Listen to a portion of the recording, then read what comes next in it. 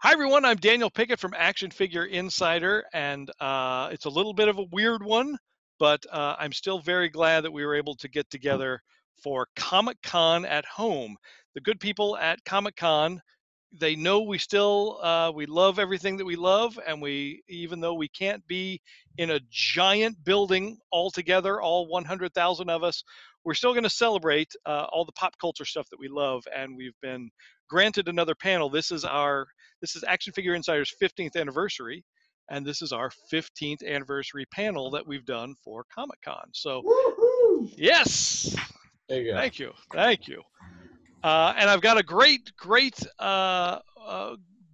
of panelists, which it's kind of, we're always trying to look for the silver lining in this weird situation that we find ourselves in. And things like Randy, who we'll introduce in just a minute. Like, Randy used to be on my panels a lot, but then he changed his travel plans at Comic-Con, where he would set up and then he'd have enough and then he'd leave.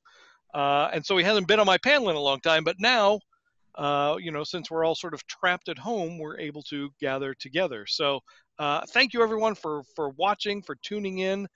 We very much wish that we could be there, looking at all the new stuff, experiencing the reveals, to just talking to each other and just reveling, like, flying our freak flag that we get to do every year at Comic-Con. I dearly miss it. And who would have thought that Toy Fair would have been the last convention of the year? Very, very strange. So we'll start. I'll sort of say people's names, and I'll let you do the introduction of who you are, your title, and what company you work for. So we'll start. What for me looks like is on my. We'll start with Randy over here. Randy. Hey, Randy Falk, VP and Director of Product Development for NECA Toys. All right. Then we have Brian. I am Brian Flynn. I am the owner of Super 7. Then we have Jim. I am Brian, the owner of Super 7. Wait, what? Oh, no. So. It's a multiverse. No one's supposed to know that yet. Don't tell anybody yet. We could probably start that game show we wanted. Exactly. Okay, well, anyway, I'm actually Jim. Sorry to ruin the surprise. I'm actually Jim Fletcher, the creative director for DC Collectibles. Excellent. Then we have Jeremy. I'm Brian, co-owner of Super 7. Jeremy Padawer, one of the owners, partners of Jazwares. Excellent. And then joining us for the first time, this is his first time on a panel, Andrew. Hey guys, it's good to be here. Andrew Perlmutter, president at Funko. Awesome. So we do find ourselves in kind of a weird, wacky predicament here. Just generally, how was everyone doing? It's just kind of the elephant in the room. I know, like, today, the day we're recording this, for me personally, this is day 102, locked in a house with my children. And still trying to get things done. My wife, we're very fortunate that we're both able to keep working from home, but it's been a little nuts. How are you guys doing? Who's going to kick it off? Yeah. The best looking guy, you. That Randy wins that award. I have the grayest looking guy. So The greatest. It's been an interesting year. Like, nothing exactly went as planned, obviously, but it's still going well. Obviously, I think everyone will attest here that everybody sitting at home, if they're a collector, has been great for online sales. So that has all trended up, while a lot of the wholesale stuff obviously has stopped, depending on who's open and who's closed. But it's been an interesting thing that it didn't go anywhere near as planned, but it all still sort of made the same plan at the end, at least for us. Okay. I'd say it's been pretty good for, thinking of future development stuff. I think there's a lot of room for innovation and things like that to occur at this point. But obviously not business as usual. Working from home was, I think, it's more challenging for some people than other ones. But it's just the way it is for now. I do miss going out though and seeing people and eating out and stuff like that. So, and seeing the team in person or not is definitely a different feeling. I'll just tell Good you news is pop culture hasn't gone away. People are still fans of all the things that they were fans of before, and we're seeing online sales, and now that the stores are opening back up, right? Like people, our fans, dare I say, didn't really skip a beat, right? Like which we all knew was going to be the case, right? Just because there's a pandemic doesn't mean we're not going to be fans of the characters and the properties that we're fans of. So, but it's been interesting, that's for sure. Yeah, look, from a business perspective, I think that we've all sort of braced ourselves for the realities of this long ago. The good news is that we've, so far so good. With that said, I have spent hundreds of thousands of dollars on collectibles in the last 3 months, and I am going to get thrown out of my house. But the good news is that I've created a lot of value for my future ex-wife. Now, Randy, you're in a little bit of a unique position because you just told me before we started that you've actually been in the office the whole time.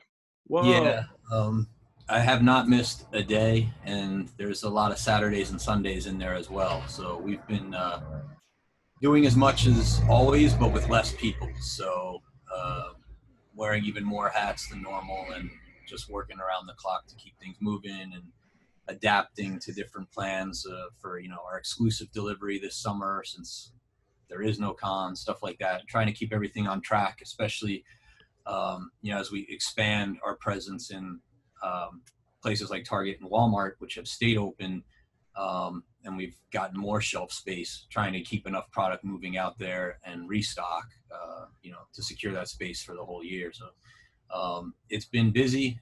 It's weird not having anything else to do except work, Yeah. but it's what it is.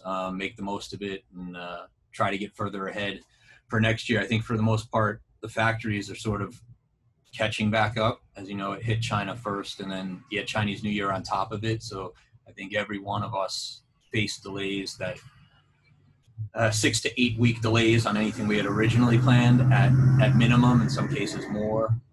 But we're starting to see the light at the end of the tunnel from all of that. Nice.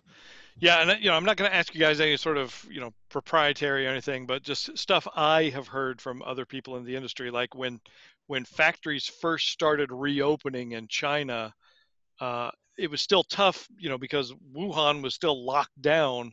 So trying to get all the amount of workers back to get going again, there were factories like poaching people from other factories, just trying to get things back up and running again, which, is kind of a crazy situation to find ourselves in.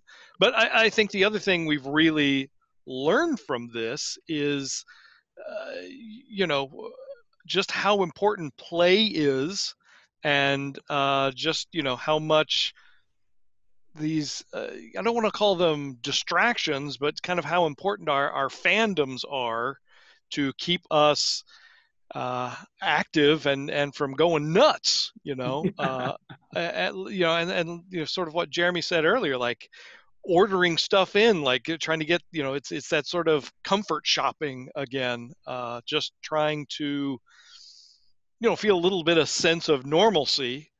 And I think a lot of us are staying up late at night, which can lead us down those eBay rabbit holes and things like that. But yeah, it's been really interesting to see. But I think it's been kind of spectacular too, because it has forced us, because everyone's at home, it's sort of shifted our schedule. So there are groups of collectors that I've only known online for years that we've had like some Friday night Zoom sessions and stuff, which has been really great, like getting to sit and talk with each other. So the sort of silver lining of it is, I think there's been some really great connections made during this. Now for you guys, because you have had to kind of shift how you do things a little bit, have you found anything in this that has worked better, that you plan to sort of carry through when things get back to normal, as it were? I mean, I think the idea in general, beforehand, I was always like, you have to be in the office to really touch and feel the toys to make things work. Like, you need that. And I think now the sort of shuttling of prototypes between people and where things get shipped to. I don't think that there's going to be any way that I can honestly assume that my staff is going to be in 5 days a week going forward. It's probably every meeting going forward is going to be a couple people that are at the office and a couple people that are zooming in or something. I think that part is the very easy part to go forward. I think on the product side, it's a little trickier because you know, you want to bring new things out, but you kind of have to have that place where you'll have that mass of people in one spot to really see, touch, and feel the toy. Like, how do you get it in front of everybody again? And that's what you really lose with the San Diego or New York going away, is that you don't have that concentrated mass of people with eyes on something that can say, oh, okay, I want to show you something new, talk to you about it, actually engage with you on it. That's much harder to do online without it just being some sort of, feels like a cheap car salesman video. I think you're right. I think that the whole way that business looks at in the office, out of the office is going to change. I mean, personally, I've taken sick days, but I've never really had a sick day. Like, I don't remember ever really having a sick day. I've always worked from home if I've been not feeling well. And I think that we just need to regroup and reclassify the way we look at certain things, because I think people would, I think that vacation days, I think I've worked every vacation day I've ever had, but no, this is gonna allow us to all step back and say, how has technology changed the way we approach in the office, out of the office? And for us, for the lack of efficiency, I think people are working a little bit harder, but that also substitutes for their drive time. So to some respect, as much as you can quantify, the efficiencies, I certainly don't see any indicator of things not getting done. And some of it didn't change, to your point there, Jeremy. I don't know if a lot of it changed that much. I mean, look, none of us are stationed in China as many times as all of us have probably been there. Most of my dealings with our, vendors overseas and the staff we have over there is like this. Right. So it's not like we're flying back and forth every other week to go say hello and see how things are doing. So that part, I think, is we've kind of already all probably been doing that to some extent already. This is just like an extension of that same thing. So, I mean, yeah, you're right. I think people are working harder because they're trying to figure out the schedules as everyone's, everything's all messed up as far as if people have kids running around, tearing up the house, or how's that going to flow into your workday. But I do think, yeah, I mean, it hasn't really, I will say this situation has not had a huge impact on productivity from my point of view. As far as I will say that, while working, sorry. That's it, yeah. So I will say that while working from home is a viable option, and I think we're all sort of, maybe dinosaurs and how we look at that, right? Like, oh, you got to be at the office, right? Like, that's kind of old school way to look at it. I think we can all say, all of us with children, is, schooling from home is a no-no. And it's a disaster. As soon as possible. My kid has a PhD in Roblox. My kid. Yeah, mine too. Yeah, so does mine. Congratulations, by the way. Yeah. We'll have to trade usernames. Andrew. Yeah. We had to take them off the Roblox. It was too much. It's funny. My oldest, I had two kids. One was actually homeschooled, and the other went to regular school. So, they're older now. They're both out of, pretty much out of college or almost out of college. So that was an interesting experience for me as well. But still, like I said, I think a little earlier, I had a studio with a building outside the house, so it didn't get very distracting. If I have them here in this house, maybe may have been a different story. I don't know. So this homeschool versus public school or regular school, this isn't like a Roger Clinton, Bill Clinton situation. Yeah, we didn't try to make it a contest. Now, all of you, fortunately, I have had a really good online connection with your fans. I know Randy and Jeremy, you guys are really active on Twitter. Jim, you do unboxings. Brian, you've been doing great videos, and the Funko crew just dominate social media, just making sure you guys are connected with fans. And has this given you guys sort of more time to do some of that, or do you feel like you're so busy juggling everything else that you haven't had as much time for that sort of connection? I mean, it's great that you have those built-in fandoms ready to go when they didn't have to come find you beforehand. I would say that it gave us pause just to kind of do it smarter. We have a tendency to bombard people with information just because that's the nature of how we release product, and we are always coming out with a lot of product, and we've got something for everyone, so it's kind of a broad offering of product. So I think during this time we've kind of taken a deep breath and said, okay, how do we convey this information smarter, and so that our fans can consume it a little bit easier, and it doesn't feel like a job. All the information that we're pushing. So it's been good for us to kind of take a step back and say, how do we do this so that it's smarter? Same with us. We totally took this as a beat to reset what we're doing, I think, because just when you're just moving ahead at the usual clip, and suddenly when there's a big giant pause, it does give you a chance to step back and see what we should be doing that was working, as opposed to other ways of communication. So same boat for us. We definitely hit the pause button to reset. I mean, I'll just say for me, it's been very comforting. Like I really love collectors. I love the collector community. And honestly, it's one of my top 5 favorite things to do in life, is to communicate with people who also have a passion for this stuff. I won't tell you the other 4, but this one is definitely in there. No, it's great. I think that even when people are being super overly critical, there's a lot to be learned. I've just really enjoyed that very much. People are overly critical of your stuff? Listen, yeah. That's yeah, weird. Why not? That's super weird. Oh, huh. Okay. Yeah, I've never had that either. Have you never had that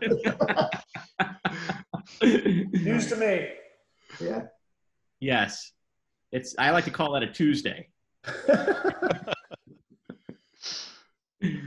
All right, so we'll sort of wrap up our quarantine talk here. Just since people are not at Comic-Con, if they want to, give you constructive feedback or sort of chat with everyone, what's the best way that they can do that in lieu of, getting ready to being able to rub elbows with you at the convention like they normally get to?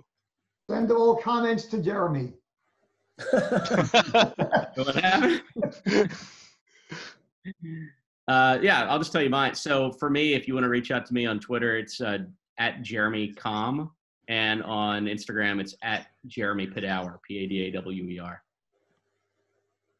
Yeah, for Funko, right? All the social media streams, we're constantly rubbing elbows, right? We're hearing feedback from our fans. We're engaging with them on ideas, licenses, properties. So yeah, just keep doing that. We love it. We love that flow of communication. Yeah, I think the thing with all of that social media stuff is, I think sometimes people are like, well, why did those comments make it through and mine don't? And it's like, if you preface your comment with, God, this sucks, and that's your that isn't going to get a whole lot of things changed. But if you're like, hey, I'm really looking at this, and technically speaking, this is wrong because of this, and here's the screen capture, that's going to get you a lot further along to getting an answer and a solve, rather than, this looks like Godzilla's mom, or your sculptor's blind.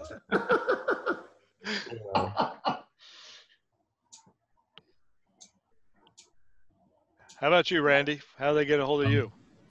So Facebook and Instagram is NECA Official, and then Twitter, which is the only one that I personally interact on, is NECA_toys on Twitter. Excellent. Jim, did you say yours? Yeah, no, ours is still we still have our Facebook page up. We still have stuff up on Instagram. We do look at all the comments there. It's just DC, now direct again. That's right, yes. So we do look at that, and well, honestly though, we look at a lot of the other boards too. We go to Sculptor Forum. There's a lot of the Statue Forum. There's a lot of other places we look around for comments just to see, because a lot of times people are getting QC issues that I'm never going to see. So it is interesting, like even Jeremy said, when you're getting any kind of critical feedback. It's good to get it because, obviously none of us on this call are looking at every single sample that comes out of China. So it is actually interesting to see people post stuff up there, and we definitely are listening. And I just want to add at Jazwares as well, just because we recently were part of an acquisition where Wicked Cool Toys was acquired by Jazwares in October. So if there's any confusion there, you reach out at Jazwares. Excellent. So yeah, so now if we kind of start looking back, there's been a lot of growth recently. We don't have to go all the way back for the 15 years, but I know like Randy, like NECA has Loot Crate now. Funko has, you've got like a games division now and an animation studio. Jim, Warner Brothers is now part of AT&T.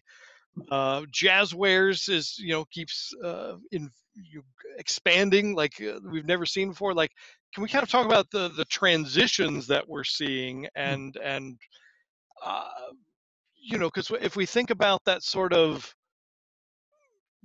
we've always sort of thought of toy companies, there's been kind of the two big guys at the top, Mattel and Hasbro, and then Lego, but it just seems like everything just keeps expanding more and more, and when you guys 15 years ago were sort of smaller players, I think you have really taken a significant chunk and really carving out your own very interesting paths of late. Does anyone want to kind of talk about the new developments that you've been seeing in your organizations? Yeah, I'll just say that, over the last, 15 years, for me, 10 years working directly with Funko, we've seen a lot of growth. And, as Randy was talking about his expanded shelf space at mass, I love to see that, right? Like it feels like, that there's the guys up here, right? And then there's these guys, right? And these guys seem to be growing and bringing product to market that I think a lot of collectors and fans, only could access through alternate channels before. And I feel like that's shifting, and it's shifting for the better. It's bringing this stuff this product that's really authentic, right, to market. Not saying that Hasbro and Mattel is not authentic, they are.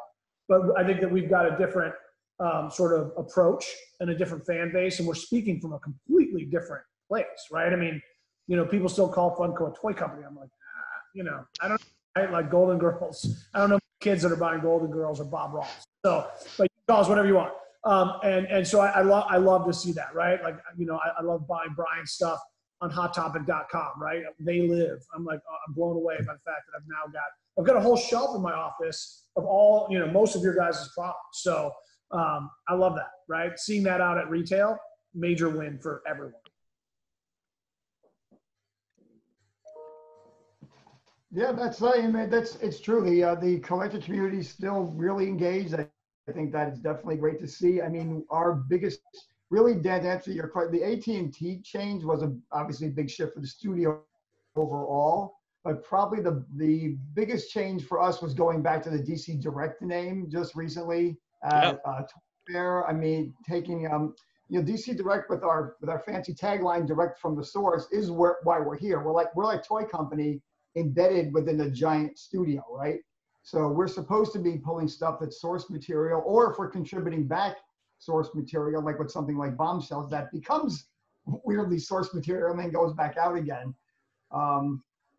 That's the big shift for us, was really going back to our roots and looking at what editorial's doing, pulling stuff out of what they're doing, kind of continuing the storytelling from the DC brand. I think we had gotten away from that a couple of times over the years, and Dan, you've covered us at multiple toy fairs, seen all kinds of different things roll out. And I think going back to our roots, so to speak, is a really cool place for us to be. We're more involved. We're kind of like involved with consumer products as well. So it's definitely put us back in a place where we're feeling pretty good about everything as far as that goes. We have a much more focused mission statement going forward. So that's where we are right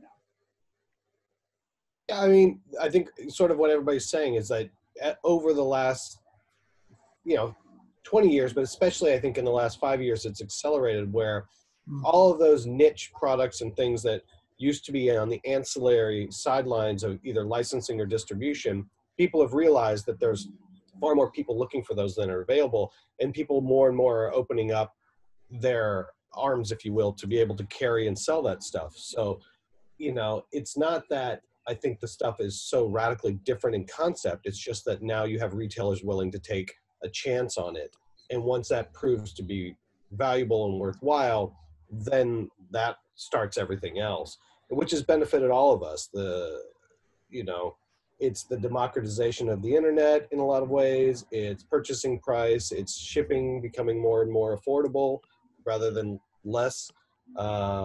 So all of those things have made it so that there's a confluence of times where you can actually manufacture this, where a lot of the product that we're making would not have been able to be affordably manufactured 25 years ago. Then now you can make runs that are much, much smaller and sell them to a dedicated fan base.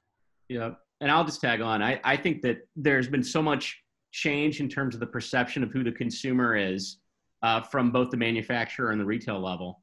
And so, for instance, 20 years ago when I was at Mattel, the collector of, I'm looking at all the He-Man stuff, the Masters Universe stuff there. And I worked on that 20 years ago when we brought it back.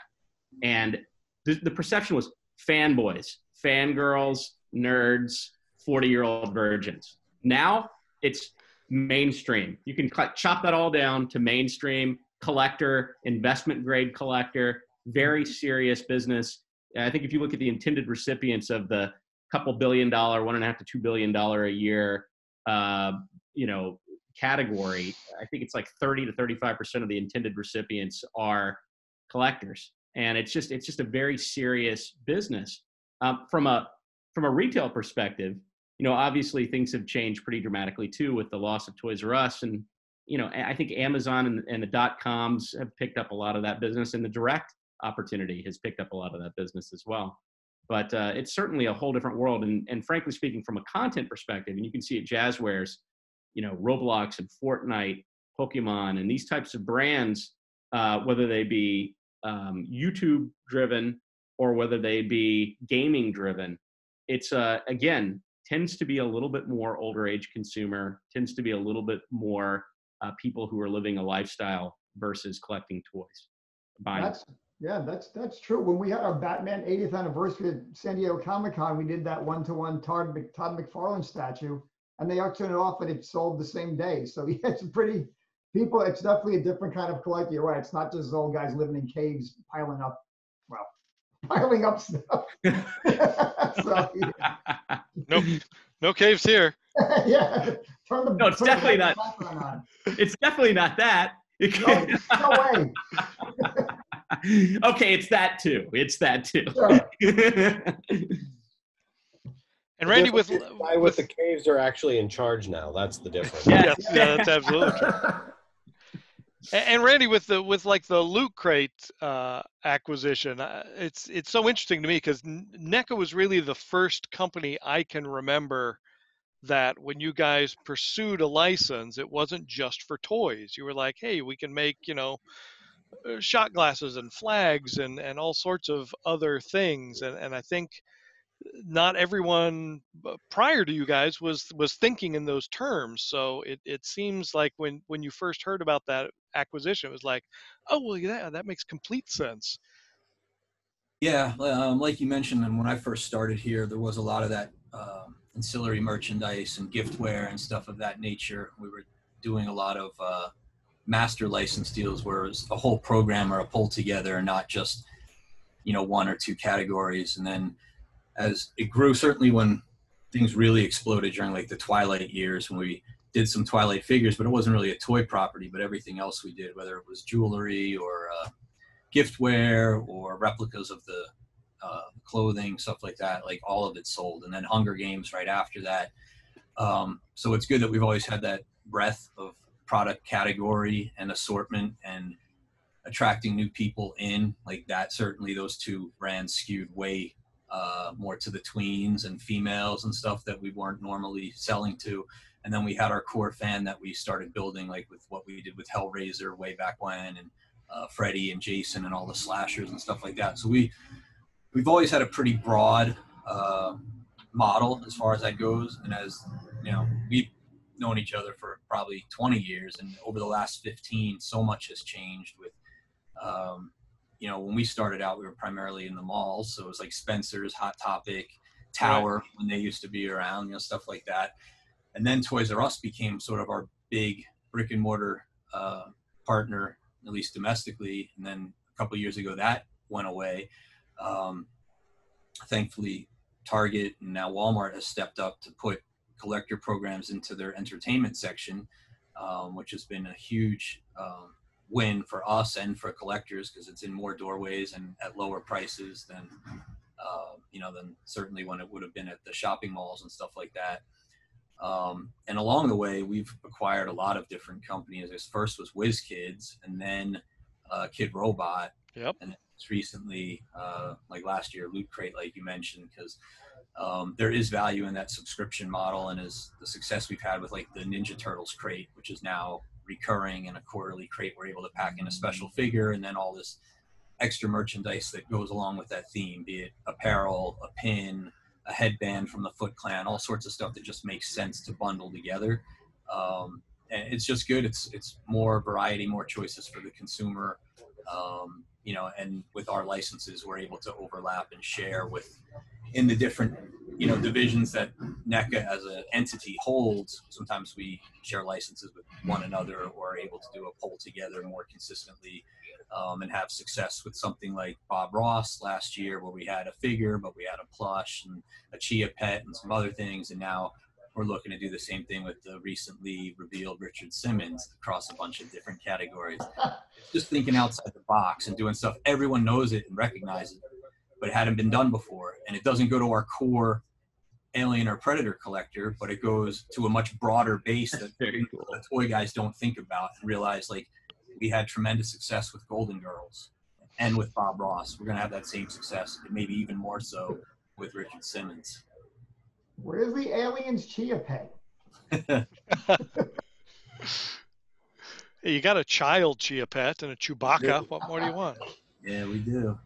So yeah, speaking of that is something that, you know, again, sort of like we talk about with, you know, sort of the big guys on top, and then the next tier, like you guys, all of your companies, I feel like in the past year have just, every one of you have given us some sort, especially me as like a longtime collector, some sort of just delightful surprise, like a Richard Simmons, like a Micro Machines coming back, you know, like a, you know, like a Marvel Conan figure. I mean, there's so, you know, every new announcement from Funko is just like, who would have thought there'd ever be product of, you know, fill in the blank. And of course, Jim continuing the Batman animated series line, which I have behind me, yeah. over here. But by the way, Andrew's scribbling down fill in the blank right now. In the blank. They're going to sell 1 billion units. Way to go. Once again. Yep. So can you talk about just that? Again, there's a lot of sort of outside the box thinking, I feel like, and just pursuing those things that, you know, wouldn't necessarily be the top things on the, you know, on the whiteboard. That's what makes them magic, right? I mean, I think that is what taps into sort of like the nostalgia. You know, Richard Simmons is awesome. You guys should do a Susan Powers. Go with it. Like that could be the chase piece, right? Like, right? Like it's just stuff that we all saw growing up, and you know, it lets you connect with this moment of your past. And like, yeah, the big guys can't do that. Like, what are they gonna? That's just not in their wheelhouse. And so I think that it's kind of carved out this nice area for, you know, those of us nerds who just like to make stuff we really just want, to be honest with you, right? Like I think that's kind of the magic. There's not a lot of formulas that we have to follow like some of the bigger companies have to follow, and I think that's the magic in and of itself. I do get asked that question a lot. I think that's a really good answer because yeah, it's not like we'll get in a room and be like, "That's it, perfect. We can the next big thing." I mean, I think sometimes you just hit it right. Like yeah, when Dan, thanks for pointing out that Batman animated series because at that point we had already gone through 50 characters and the Batmobile and a Batcave and a giant Batwing, and we're thinking, well, what else can we possibly do? Like just putting out Clock King, as fun as that would be, or Condiment King. I'm not really sure how many of those we're going to move.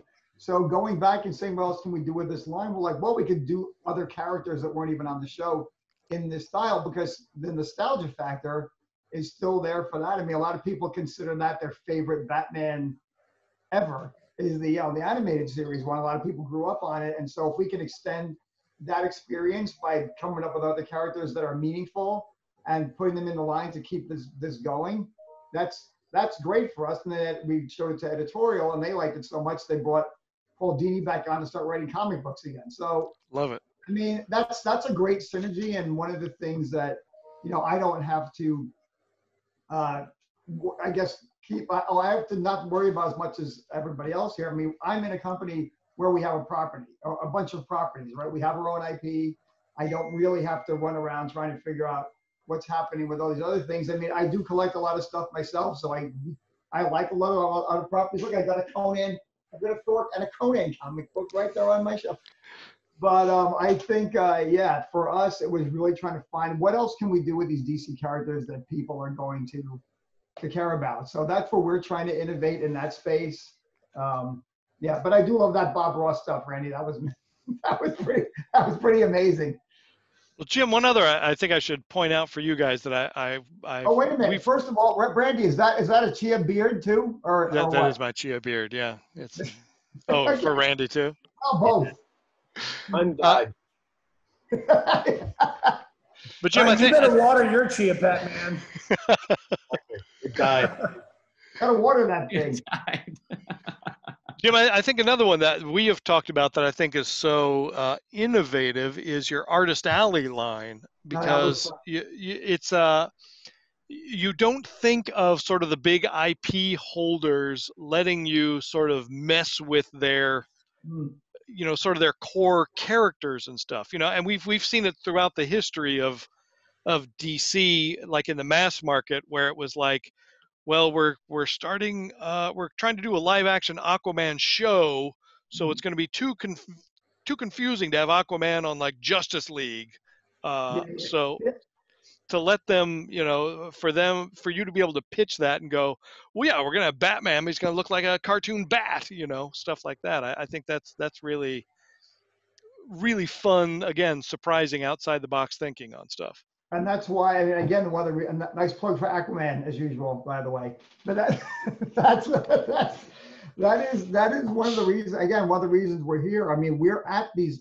That's one of the reasons I am going to miss these conventions a lot. Like besides just the interaction with people, that program literally came from us walking around through all the indie art sections or going to Decon or whatever and saying, what else is out there that I can do, and I don't have to move like 10 billion units. Even to what Brian was saying earlier, you can do a lot more short runs now because the technology is different and so much has changed. So finding art out there that's really interesting that people haven't seen before and applying to our characters, since we are the IP holder, it makes, and honestly makes my life a little easier in that respect. I mean, I'll tell you, not everybody liked all of them. That's for sure. But that's why we went out there with a bunch of different styles, because it isn't supposed to be really a cohesive line. I mean, it's just this James Groman stuff's really cool, or Christy Zulo stuff is really cute. So it just goes all over the place, and that's probably one of the design team's favorite lines to work on, because we can just go all over the place and just pull pretty much wherever we want, assuming we sell enough, But it's a really cool experimental line, and we definitely had a lot of fun with that one.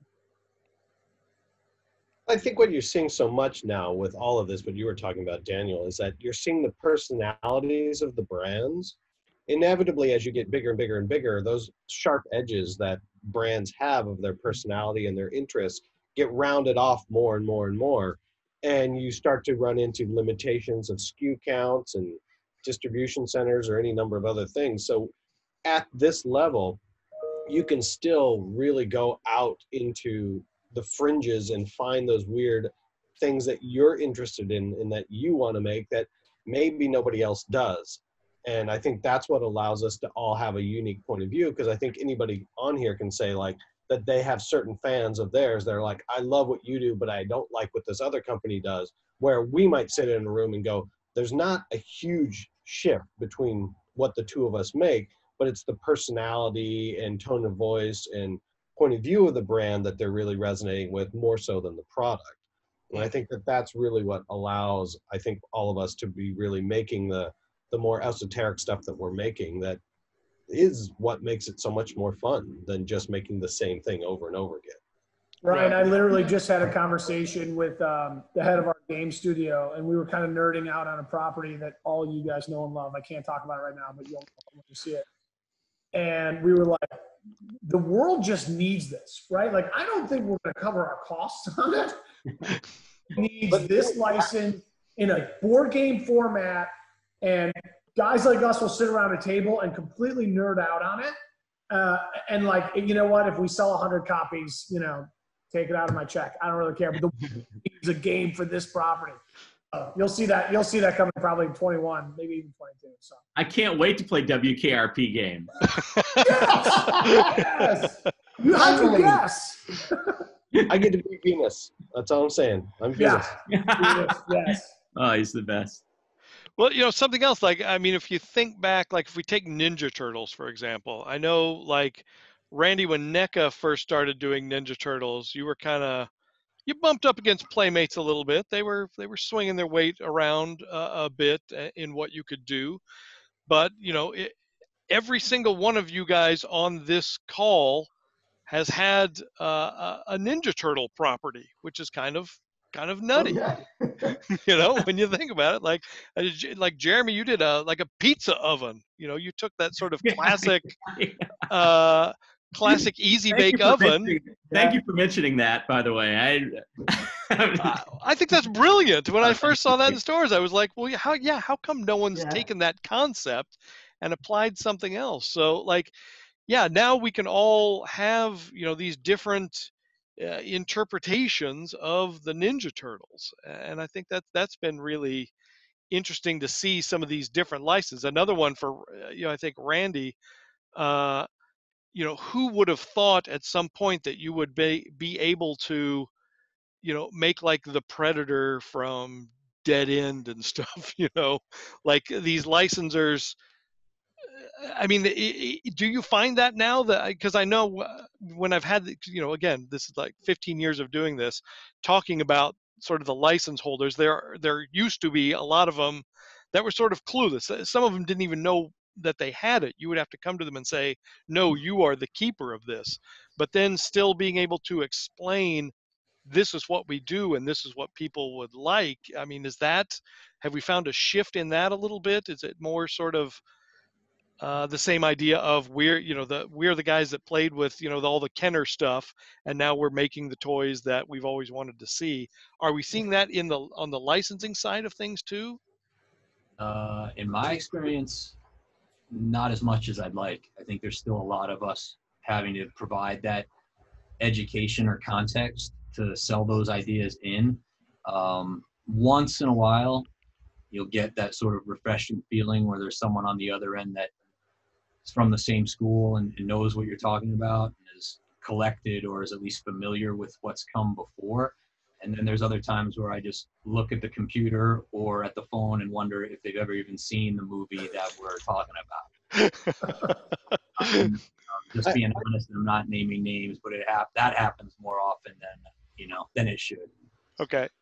I think the difference probably now for Randy and for everybody else here is that once you start having success and they start seeing the royalty checks show up, I think that there's just more appetite in most places to be just like, well, I don't understand this, but if you're going to meet those numbers that you're projecting, then I'll let you send me the check.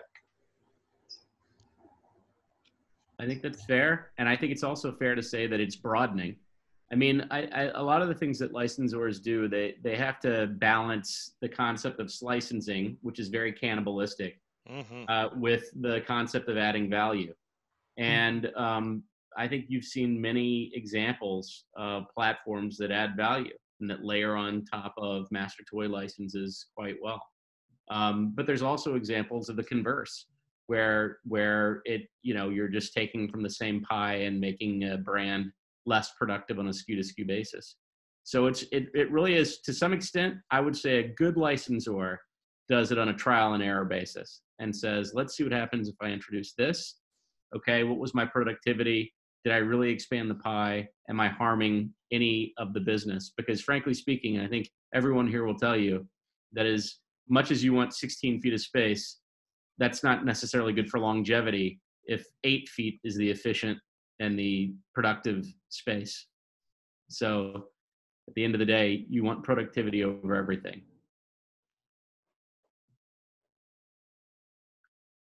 And now I've bored everyone. Yeah. That's when they all die. And no one has anything else to say because yeah. Put the cute toy back up. Wait, what? Oh yeah. Don't play that game. So get out the scissors. Why does everyone have scissors? I don't know. That's what you do during COVID. Yeah. By the way, Daniel, congratulations, man. 15 years.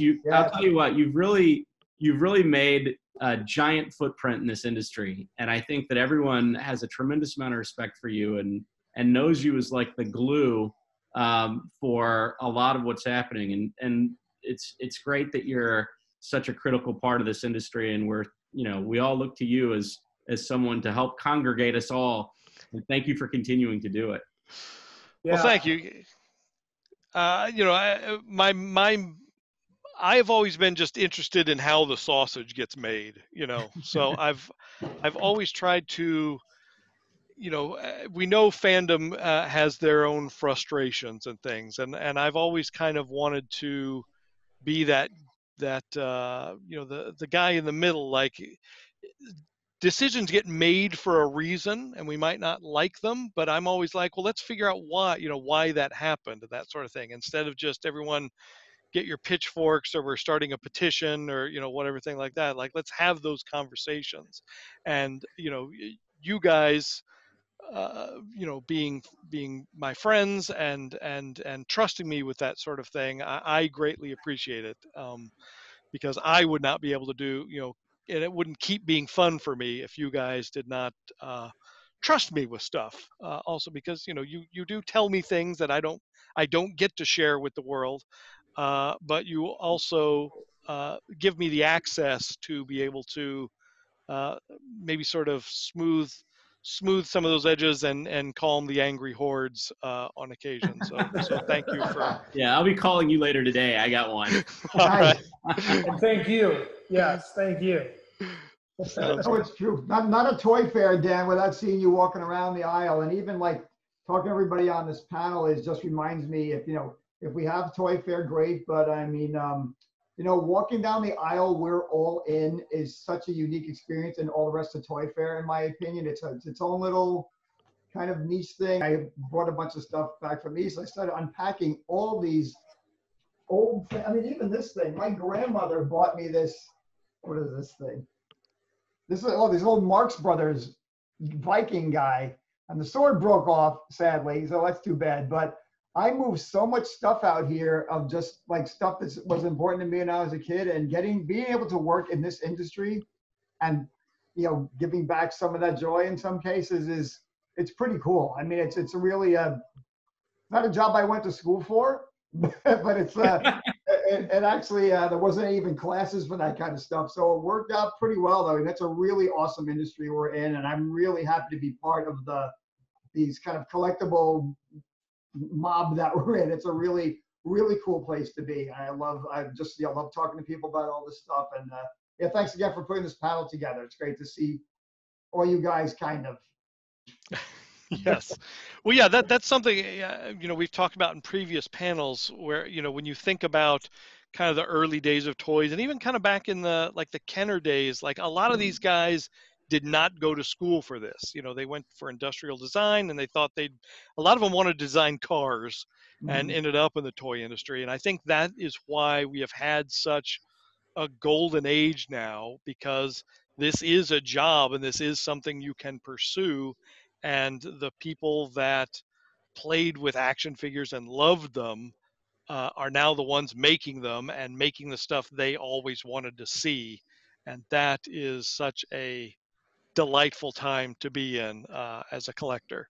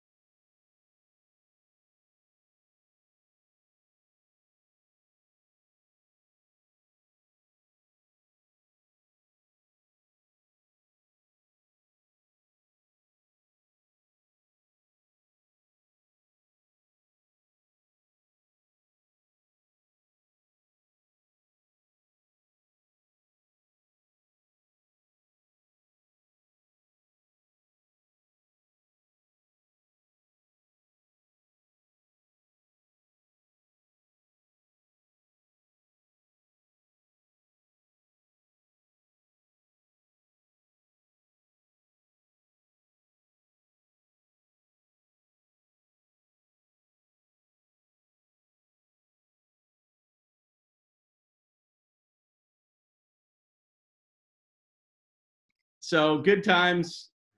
We really appreciate it, Daniel. Thank you for having us all here today. This is amazing. Yes, thank you guys very much. I truly appreciate it. I miss seeing you all in person, seeing all the delightful stuff that you would normally be showing us at Comic-Con, and I can't wait to see what is next for each of you. And I pray to the sweet baby Jesus that will be in the Javits Center again come February of next year. You know, we might be in full, you know, like the guys that came for ET at the end of the movie when we're in there. But I would very much like to see you all again.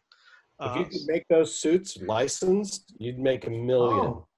There you go. It's true. You got your Pokemon suit or your Star Wars suit. You're ready. That's it. Sounds That's like a right. Randy Bigger job. We're just coming up with $1 million ideas left and right here. And Yeah, wow. while I've seen some baby Jesus figures, I haven't seen any sweet baby Jesus figures. So Boy, I'm sure another one one. of you guys are up for that. Yes. I believe Sweet Baby Jesus was the name of the band that became Green Day. True story. Is that really They're- true? Really? That would be their first couple tracks on the double 7-inch Turn It Around from MRR in the very beginning before Lookout Records came out. Then they changed the name to Green Day. So there you go. It was Wow. Sweet Baby. Now we've all learned something. So it's not just fun, it's educational. Yeah. No one cared. I care. Well, All right, so thank you guys very much. Let's finish up with just a shout out of where people find you guys. Like if you want to give a URL or whatever, just they can find all the magic stuff and all the blood and tears that you guys have been pouring into this stuff over the years. We'll start with Randy. Well, since I didn't say it last time, I'll say at originalfunko.com. At originalfunko is our handle on pretty much every social media platform. So Awesome. Purveyors of good stuff. and then at Jazwares, wherever you may find that. And if you're looking for me, you can find me additionally. Yes. And we're at dcdirect.com. Same thing. Wherever you can look us up, just type in DC Direct and we should show up. We're at Super 7 at Super 7 on Instagram and Super 7 on Facebook, super7.com, and then I'm at Brian Flynn on Instagram because I don't go anywhere else. NECAonline.com, and then NECA Official on Facebook and Instagram, and NECA_toys on Twitter. And when stores finally open up again, I know Super 7, you've got 2 stores, right? And then Funko's got 2 stores. Are those guys open yet? We're open for business. You guys are open. We're open. You can call in and talk to Daniel or TJ, and he can pull something for you. But no one's going in the store yet. Fair enough. All right, gentlemen. Thank you so much for your time. I greatly appreciate it. Happy Comic-Con at home. And we'll all be in touch. Stay safe and keep doing the Lord's work. All right. You got it, man. Thanks, guys. Thank you. Everybody.